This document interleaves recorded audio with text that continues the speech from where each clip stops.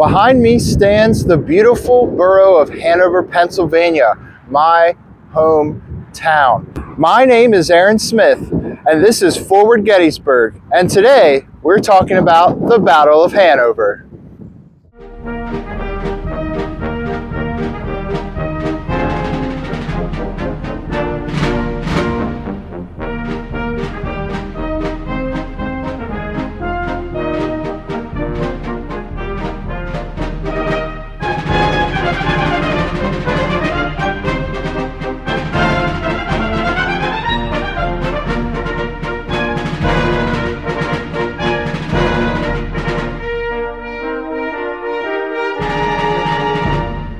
Hey everybody, this is Matt Atkinson, and you're watching Forward Gettysburg with Aaron Smith. Right now, I'm standing in downtown Hanover. This is a busy, bustling industrial hub here in central Pennsylvania, 10 to 15 miles to the east of Gettysburg. And on June 30th, Judson Kilpatrick and his division of Union cavalry is going to arrive here in town. Judson Kilpatrick's division of cavalry, they were sent forward as part of Pleasanton's overall plan to scout the North and make contact with the Confederate forces to scout and see where they were at. They knew the Confederates were operating somewhere in York County, Adams County, and Franklin County.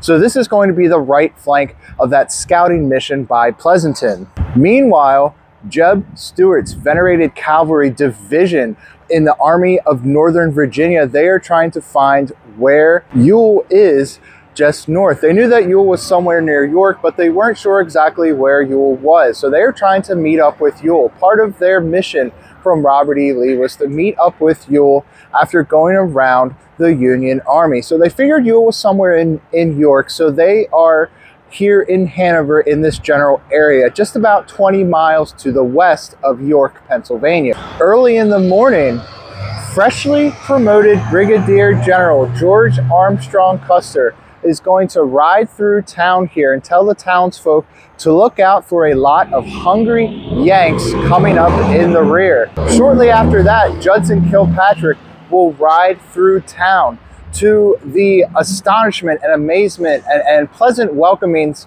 by the townsfolk. Now on June 27th, an element of Confederate cavalry had come here through Hanover. The 35th North Carolina under Elijah White, about 150 men came through Hanover, procured a bunch of supplies. We're talking shoes, horses, food, all those kind of things that a cavalry force would need to live on as they're traveling throughout the land. And they're going to pay for a lot of those supplies in useless Confederate scrip. And even leading up to this, once news of Lee's invasion reached this area of Pennsylvania, which really wasn't too far off from Chambersburg and Greencastle, where they crossed the border into Pennsylvania, every single day the newspaper was filled with "the Rebs are coming, the Rebs are coming." So to see elements of the Union cavalry riding through town, it was a moment of great elation for the townsfolk of Hanover. And they're going to greet these cavalrymen with songs and cheers in the street. And Kilpatrick is actually going to set up posts here in Center Square, Hanover. And Kilpatrick is looking for a man by the name of Jacob Wirt. Jacob Wirt was a civic leader and businessman in Hanover at the time. In fact, there's a park just a few blocks away from here named after him, Wirt Park. Not only that, he was an avid Republican and a conductor on the Underground Railroad. He would help lead slaves heading for the north from southwestern York County, this area of York County, to the center of the county at York, Pennsylvania. And the reason Kilpatrick wanted to find Wirt is because rumor had it Wirt had a very, very detailed map of Hanover and the surrounding roads in his home.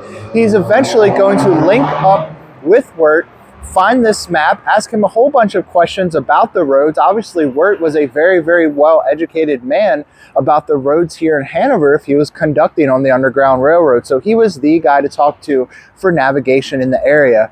He's going to meet up with Wirt, take a look at his map, get the information he needs, and then he is going to head out the direction of the Abbottstown Pike, which is this road just running this way to go up to Abbottstown. As Kilpatrick departs, he is going to leave behind the 18th Pennsylvania Cavalry to picket the road leading to the southwest towards Littlestown. Behind me is a monument in center square Hanover called the Picket, dedicated in 1904. Originally, it was in the center of the square. The square was originally a circle. However, in the 1960s, they're going to redo the road layout here through center of town and move it to this corner of the square. Judson Kilpatrick and his men are going through Hanover, being celebrated, their appearance, their arrival, being celebrated by the townsfolk. Judson Kill Cavalry Kilpatrick, nicknamed Kill Cavalry due to his aggressive and costly and bloody tactics during the American Civil War. As that's all going in at center square, maybe a mile or two up that way, Jeb Stuart's Confederate Cavalry Division is headed towards Hanover. Now, they had just departed Union Mills that morning around 9 o'clock in the morning, and they're traveling over some very, very hilly terrain. The road from Union Mills to Hanover is analogous to a roller coaster. It's up and down, windy, turny, very, very tough terrain to travel. Not only that, but they had that 125 wagon train that they captured just outside of DC. So they have to deal with all those wagons. And on top of that, it had been raining for a few days leading up to the 30th of June. So this is going to be a very, very tough traverse for Stuart's men. And these men have been riding, desperate to link up with Ewell's 2nd Corps of the Confederate Army of Northern Virginia. They've been riding for some days straight now, some men falling asleep in the saddle. They are just truly exhausted, and to add this trek on top of it, this leg of the journey is just overwhelming for the men. But nonetheless, they're going to make their way to the south of Hanover. And they're going to start, as they approach Hanover, to encounter Union cavalry pickets. And they're going to drive those pickets. There's going to be some skirmishing. They're going to drive them back towards Hanover. They're finally going to reach this area. This is an eminence. I'm in the Mount Olivet Cemetery just south of town, alongside the Hanover Pike. And this eminence, this rise of ground, was known as Rice Hill at the time of the battle. So they're going to reach this area. The lead elements of Stuart's division, they're going to meet a few scattered companies of that 18th Pennsylvania, and they're going to take 25 men of Company G of the 18th Pennsylvania prisoner. And as they reach town, the 2nd North Carolina, the vanguard of Stuart's troops on this trek to Hanover, they're going to strike the pickets of the 18th Pennsylvania Cavalry that are lining Frederick Street just behind me, maybe a block or two that way, block or two to the north. And they're going to strike them, and they're going to cut them in half. They're going to send the left flank of that picket headed right back in toward town. The right flank, they're going to retreat forward to the north and to the west to try to escape the oncoming Confederates. Meanwhile, Chambliss's brigade is now reaching the field for the south, and they're going to set up artillery positions here on Rice Hill and start to bombard the retreating Union cavalrymen. And now the citizens of Hanover, who once were celebrating the cavalrymen of the North coming through their town, no doubt keeping them safe from the Confederate invasion, they now get to witness those same men retreat through their streets. And those men are going to retreat back towards the square of Hanover. So as Chambliss is firing his artillery south of town, Judson Kilpatrick had made his way to the Pigeon Hills, probably somewhere in this area. This is Hershey Heights Road, right behind me. And as those cannons south of town are going off, he's going to hear their reports all the way in the Pigeon Hills here, and he's going to turn around and send what part of his cavalry division he has with him back towards the town of Hanover. Judson Kilpatrick is riding back into town, his horse traveling at breakneck galloping speeds. He's going to send off a messenger for Custer's force, which is now over in Littlestown, to come to Hanover. And Ellen Farnsworth's brigade, which is with Kilpatrick, they are going to come in from the northeast of town to Center Square. So I'm now to the southwest of Hanover, and at the time of the battle on June 30th, 1863, this would have been the Carl Forney Farm. This area would see a lot of action, a lot of cavalry clashing. Now remember, we have Ellen Farnsworth's brigade, and they're coming down from Abbottstown. They're coming through Center Square. They're coming out here to the west, and they are going to strike the flank of the 2nd North Carolina, who has split that 18th Pennsylvania Cavalry in half. They're going to strike their flank, and the 5th New York, followed by the 1st West Virginia, they're going to strike the flank and smash the North Carolinians' flank. The situation quickly becomes confusing, and here we have Jeb Stuart himself to see what's going on. And as him and an adjutant rides together up to this area and they see what is happening here, they quickly realize they are soon to be surrounded. So Stuart and his adjutant, they're going to turn around and tuck tail and retreat backwards, and they're going to retreat backwards with some speed. Now behind me runs what I'm going to call Stuart's ditch, and at the time of this battle, the ditch would have been about 15 wide and probably about 5 feet deep. Due to erosion, development in the area, you guys can see this is a very residential area now. Remember, this was all farm field during the time of the Battle of Hanover. But due to erosion, residential development, all those kind of things, this ditch is considerably smaller. But it is said that Jeb Stuart is going to leap this ditch in his retreat. It's a glorious moment of the war. When you think of dashing cavalrymen and their equine, dressage, hunter-jumper exploits on the battlefield, the mastery of their horses, this is the type of thing that really comes to mind. And his adjutant general, H.B. McClellan, is going to say, he's going to describe this jump. The position soon became one of extreme personal peril to Stuart, whose retreat was cut off.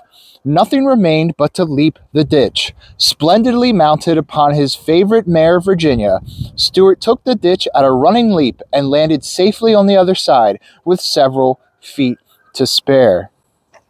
Kilpatrick eventually is going to arrive in town, his horse dying from the breakneck gallop, the pace that they took to arrive into town. The Confederates, realizing that they're surrounded, that this is not the greatest position in the world, realizing that they're quickly becoming outnumbered, around noon, they're going to break off contact with the Union cavalrymen of Ellen Farnsworth's brigade under Judson Kilpatrick's cavalry, and there's going to be a lull in the fighting.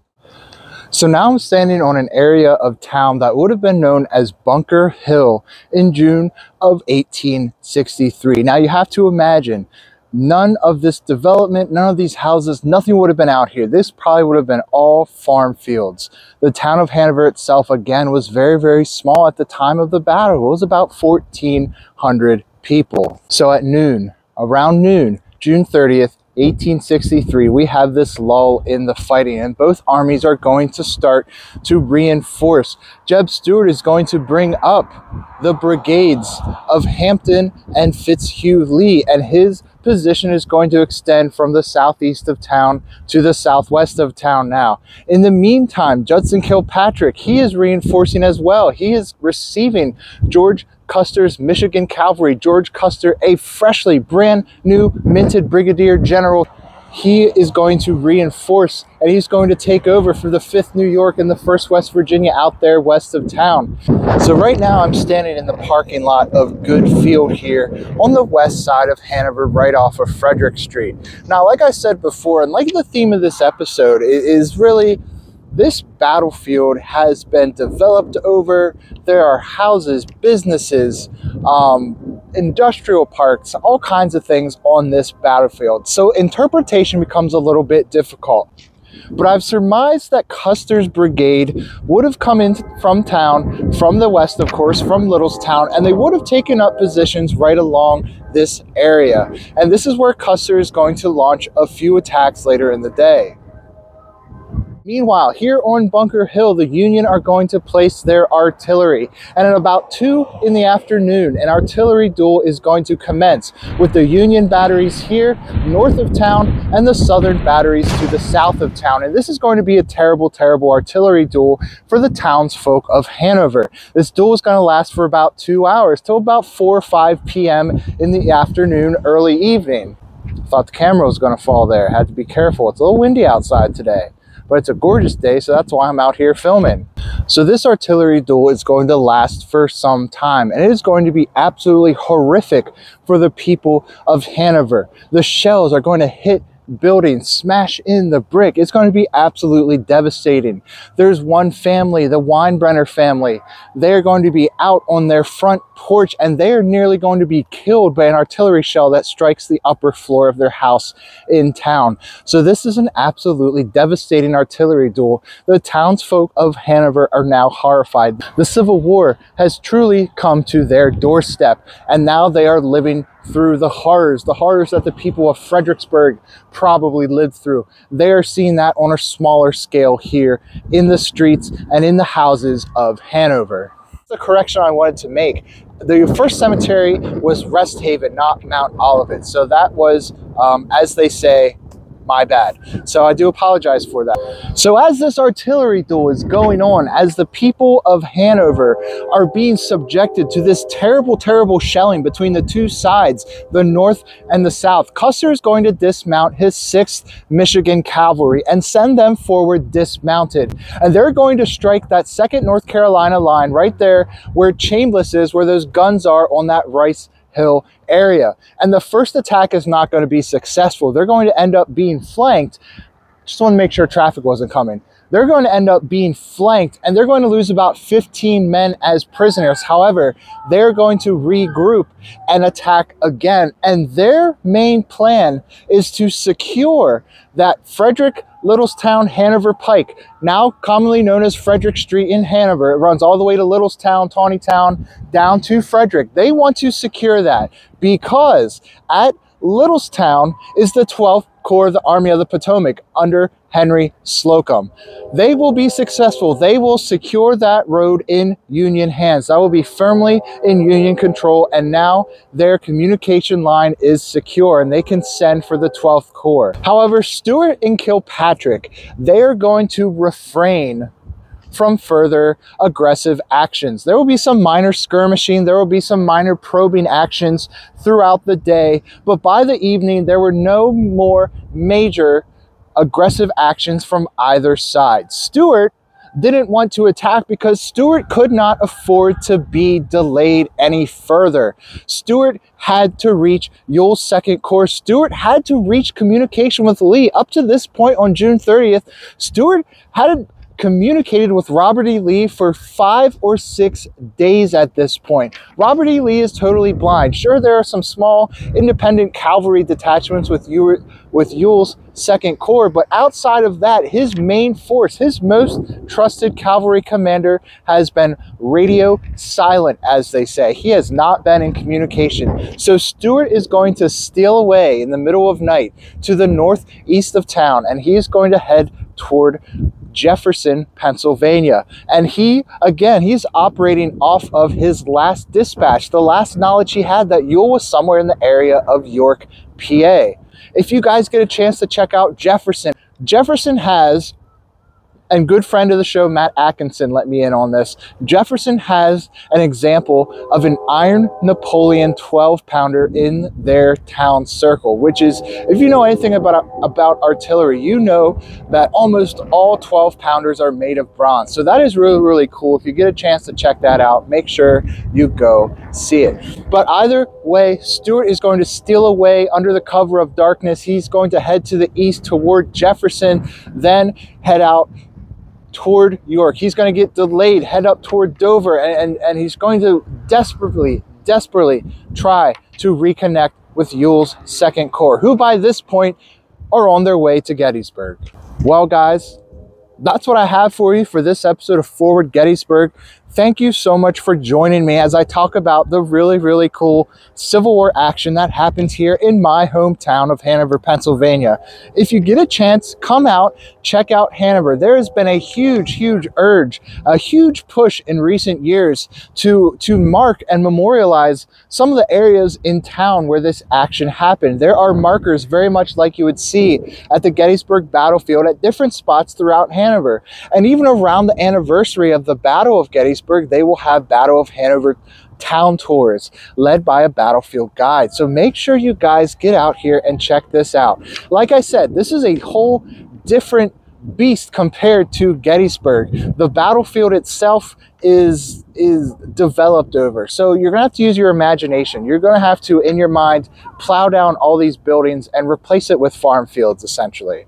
At the end of the day, at the Battle of Hanover, there will be about 300 casualties. And the next day, on July 1st, the 5th Corps of the Army of the Potomac, with the 20th Maine and strong Vincent's Brigade in the lead, they're going to march through Hanover and see the aftermath of the cavalry clash here. No doubt, bringing a more serious tone to their march as they head toward destiny in Gettysburg, Pennsylvania. As always, my name is Aaron Smith. Thank you guys so much for joining me today on Forward Gettysburg.